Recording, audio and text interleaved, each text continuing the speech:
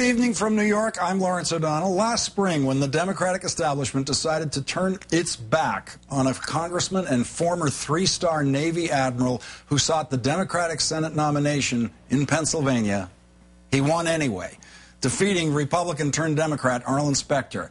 It might have been the best move the party leaders made this campaign season. That's because in an anti-establishment year, Pennsylvania Congressman Joe Sestak can claim he stood up to the Washington crowd and is now nearly tied with his Republican opponent, Pat Toomey, in the race for the Senate. Joe Sestak is now one of the great hopes for Democrats who are fighting to stop a tidal wave of Republican victories on November 2nd.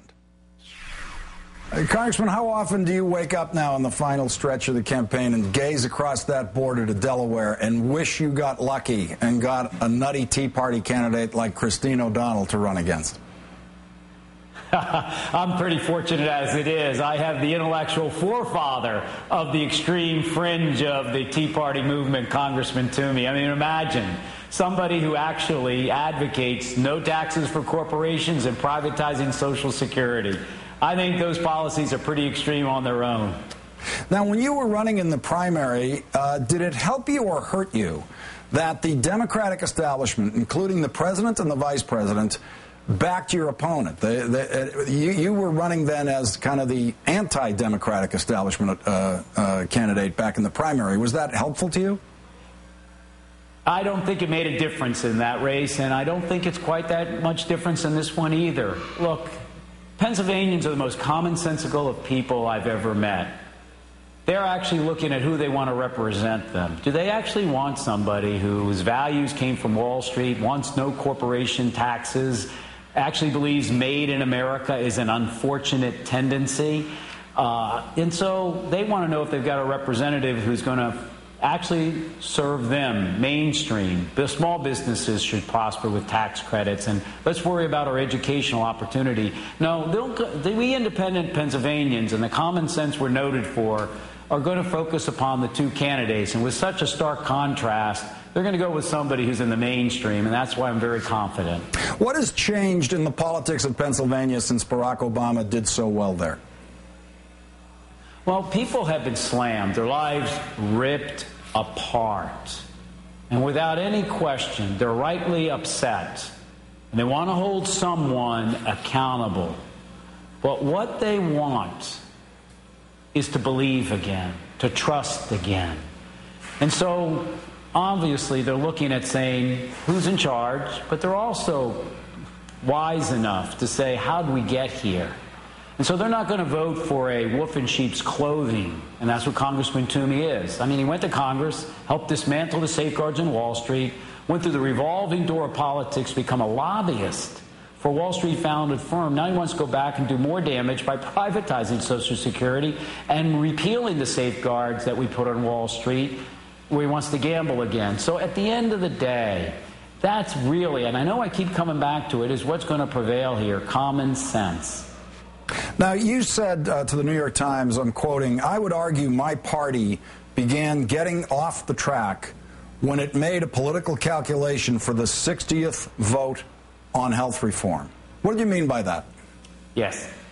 Look, we didn't seize the White House through political calculation. We did it through audacity. We did it by doing the right thing. Like a captain of a ship when I was in the Navy for those 31 years. You walked among the crew, you listened to them. At the end of the day, you let them get a cut of your jib. You told them what you were going to do, and even though they didn't always agree with you, you went back and forth and kept doing what was right. You didn't let them think you were making a decision for your job, or to have a majority, or to kind of have a compromise of principle. I don't mind principled compromises, but we were compromising our principles down there. And so when I stood up to my party's establishment, that's what I ran on. Look, people appreciate that they don't always want to agree with you, but they don't want to think that you're making a deal with a health insurance company or a Republican to become a Democrat just to get a deal through.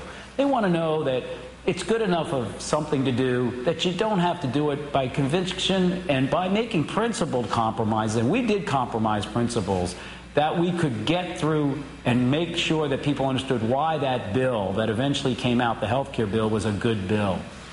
Now, you've also said, based on your 31 years in the Navy, a commander of an aircraft carrier, everyone in the military is a Democrat. They just don't know it. I guess that means the absentee ballots that are going to come into Pennsylvania from the military are going to be good for you. What did you mean by that? Everyone in the military is a Democrat. They just don't know it.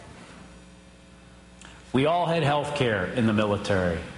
And we did it because it paid dividends to this nation of healthy, productive warriors. Like when I was on the ground for a short mission in Afghanistan, there were healthy warriors there.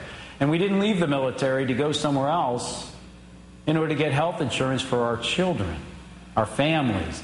And we don't promote you above a certain rank unless you have a certain degree in education. Come on in, learn a skill, have a pension.